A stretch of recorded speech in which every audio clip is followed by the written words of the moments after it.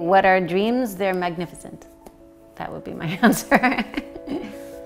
A magnificent assemblage of images potently created for you in order to bring to consciousness what needs to come to consciousness now.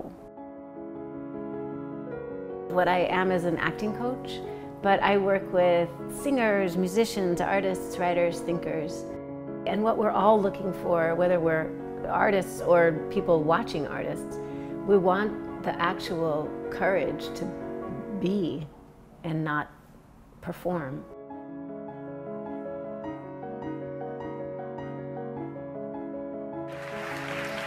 And the actor goes to Sandra O.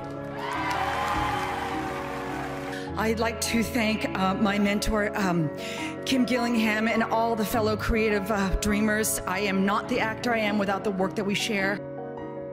For me, my religion is the art. That's how I've learned to also open up creativity in a way where it's a constant peeling of the onion. It doesn't stop. It's very demanding. Anyone who is a professional artist, you know how much work it takes. It doesn't just come. You need to find support and inspiration.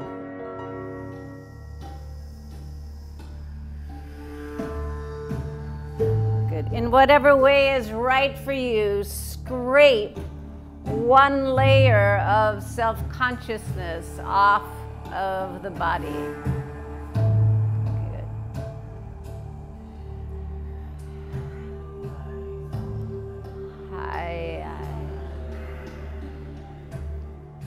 The work of coming into contact with your dreams and your soul is very, very easy.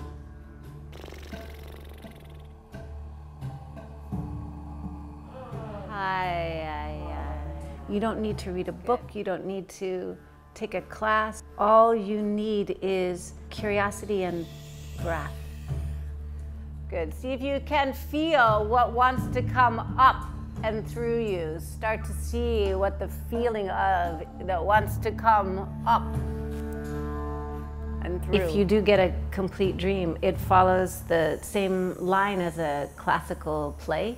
The first image will reveal to you what the problem or what's cooking, and then going forward, how it's unfolding. Then there'll be a crisis or a turning point, and then the lysis of the dream or the end of the dream showing where the energy wants to go. If I'm working from the intellect or the ego, I will go and be like, very nice, that was just a lovely show, wonderful, where shall we go for dinner? But if the person's working with soul, then I feel it, I have an experience of it. Soulfulness is contagious. People come from the dark in here where we're very, very private and the work is very raw and protected, and then have the courage to take it out, and I see it delivered through material. It's incredibly exciting.